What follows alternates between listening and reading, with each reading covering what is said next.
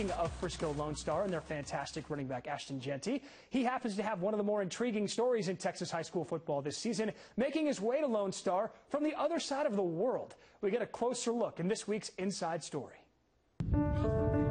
It's not often that a coach gets a new student who's a gifted athlete who's capable of making an immediate impact upon a rival. But for Frisco Lone Star head coach Jeff Rayburn, you might say Christmas came a little early in 2019. He showed up right before fall camp, and we said, what do we do with this guy? We had two running backs that were really good, and we knew that was probably his natural position. But the team needs were over on defense, so we played him at a variety of spots. Played him at safety, played him at outside linebacker, put him on the D-line a little bit. Senior running back Ashton Jeanty had just moved to the area from Italy, where his father had been stationed the last 3 years.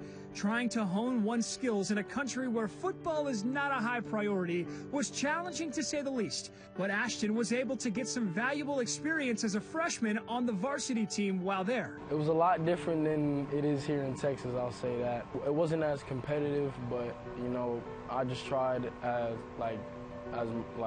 much as I can to keep getting better, keep fine-tuning my skills so that when I come back to the States and play against real competition, I'll be ready. And he's done just that.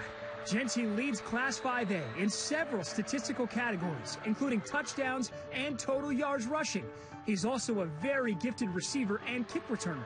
His ability to make plays in space has helped propel Lone Star to a 4-1 record and a spot in the top 10 in the state.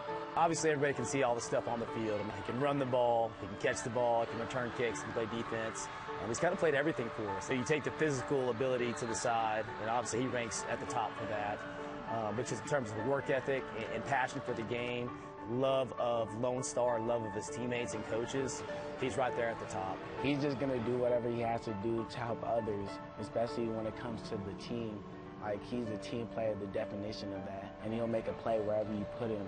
So that just really inspires me and the rest of the team. He's a guy that we all look up to, and we all strive to kind of take something from that. Ashton is quick to point out that his time overseas gave him a different perspective than could be gained here in the U.S.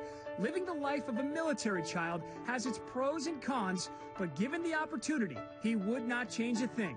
There's just a bunch of things that come with it that, you know, is really tough, but it's made me stronger, it's made me a better person, and, you know, I got a lot of love for the military and, you know, all the people who serve for us, because they take a lot of sacrifice to protect us and give us a better life.